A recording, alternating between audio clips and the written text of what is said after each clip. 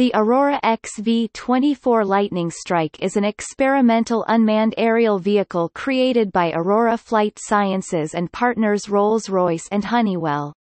It was developed for the Vertical Takeoff and Landing Experimental Aircraft Program.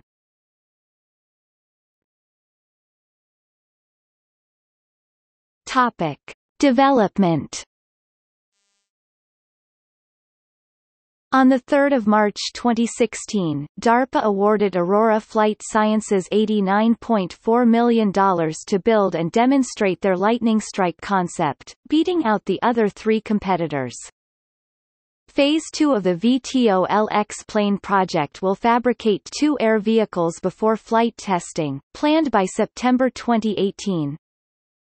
A 20% scale demonstrator, weighing 325 pounds 147 kilograms using wings and canards made of carbon composites and 3D printed plastics, was flown on 29 March 2016.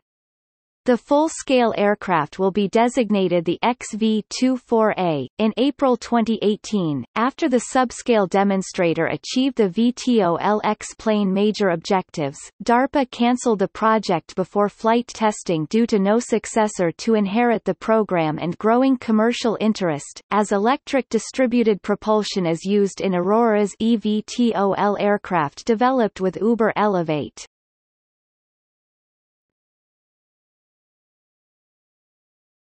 Topic: Design. The LightningStrike is a tilting wing design powered by one Rolls-Royce AE1107C turboshaft engine, the same type used on the V-22 Osprey, that generates electric power via 3 Honeywell generators to run 24 distributed ducted fans, 3 each in the forward canards and 18 across the main wing.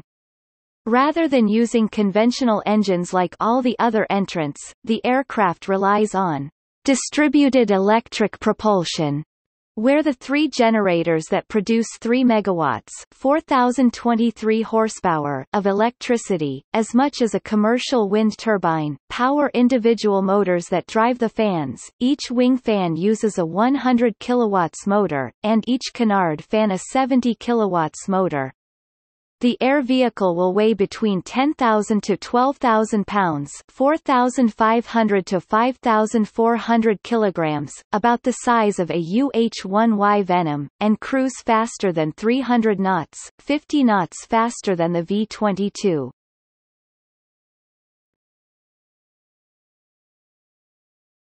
Topic: See also: List of unmanned aerial vehicles. List of active United States military aircraft.